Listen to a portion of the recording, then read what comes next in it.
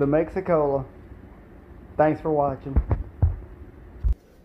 Hello, welcome to a drink of the day with Wes. My name is Wes, and today's drink of the day is the Mexicola. Thank you guys so much for watching. Let's get started. And to make the Mexicola, you're going to need blanco tequila, lime, and cola. We're going to start off with 1.5 ounces of tequila.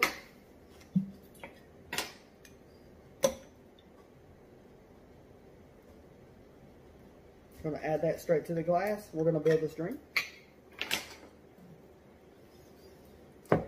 Alright, we're going to go ahead and fill it up with cola. This drink is relatively similar to the Cuba Libre that I had made on my last video. But this drink is like the Cuba Libre. It consists of cola and lime, but to make it different, I'm just swapping out the rum for tequila.